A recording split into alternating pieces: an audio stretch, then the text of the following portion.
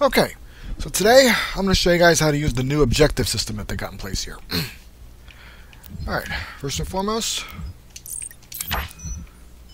let's do this, and we'll do the main objective.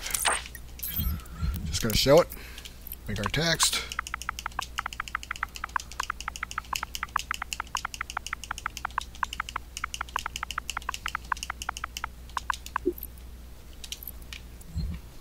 And then we'll put a trigger here so we can make it go away. Just do this one. And that'll hide that. Just to show you how it works.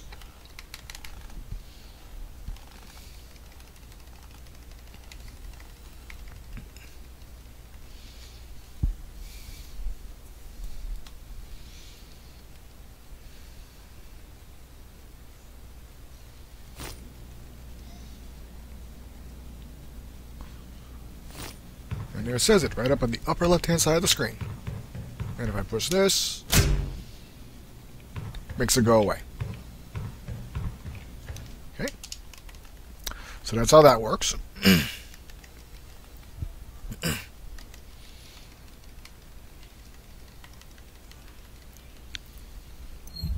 Now, of course, when you look at that, this just does that. It doesn't do anything else. It just puts up a main objective for you. But let's try something different. Let's put this over here.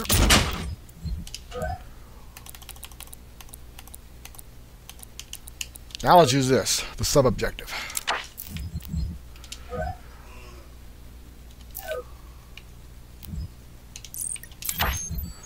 First we got to show it. Add sub-objective. Make it 3.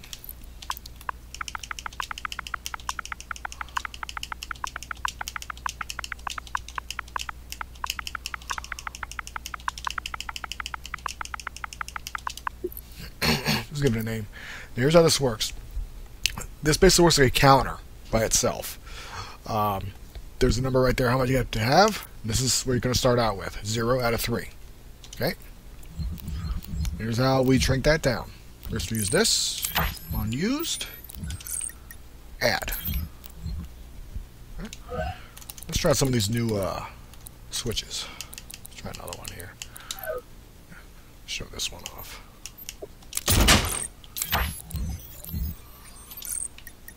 Add. And let's put an enemy in here. Killed.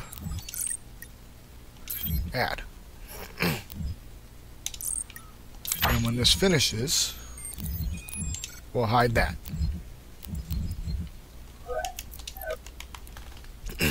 Now watch how this works.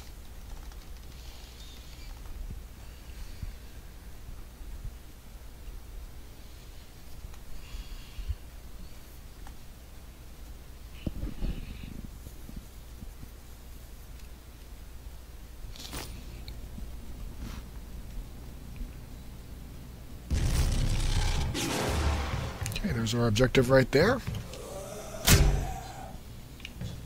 1 out of 3.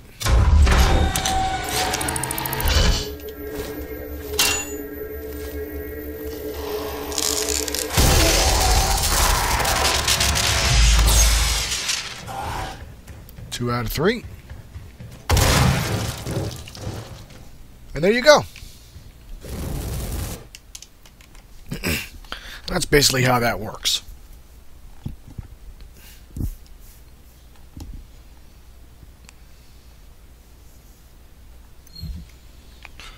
And basically it's a lot easier to use this than to use the other objective system, which I think everyone and their mother hates. This one, because this one is just... like, I use it for the health bar, or maybe the timer, but that's it. These two... they may or may not work, I don't remember, but this is a lot easier to use than that, because if you just want to put objectives in your level, this is way easier. Okay? And that's basically how you get that to work. So, thank you for watching. Hope you all enjoyed this video, and you all take care.